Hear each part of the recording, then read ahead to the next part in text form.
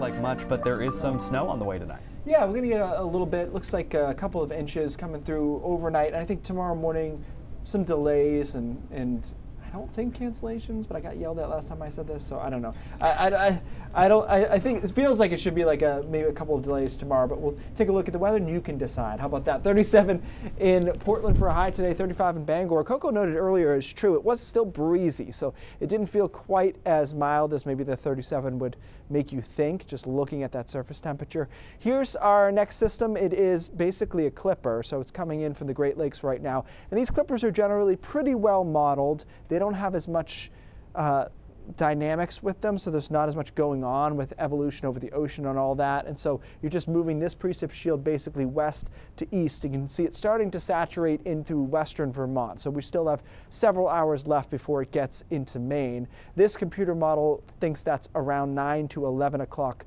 tonight, depending on your location. That's western and southern Maine, and the mid-coast around midnight. And we quickly saturate and we're able to accumulate pretty efficiently, meaning, you know, sometimes it'll be 34, 35 degrees when it starts snowing. You lose that front edge of the snow. This is not like this. It'll be below freezing right from the get-go, and so we'll be able to accumulate immediately on the roadways. And that will be the case through tomorrow morning. Now, I think over York and Cumberland County, we probably get this thing out of here by the morning commute. I mean, it depends when you leave, I guess. But let's say 7 o'clock, I think we're down to snow showers. Meanwhile, the mid-coast, through Augusta, Waterville, into maybe about Bar Harbor, it's still snowing through the morning. So it'll be a little bit rougher there than it will be over southern and western Maine.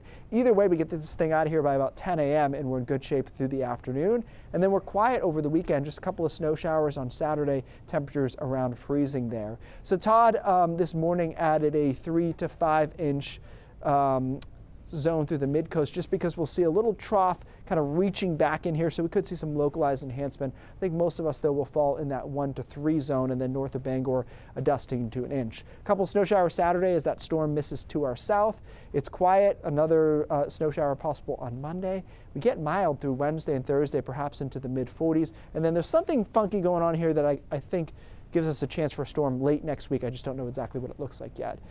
You probably didn't think about this, but my mind is a strange place.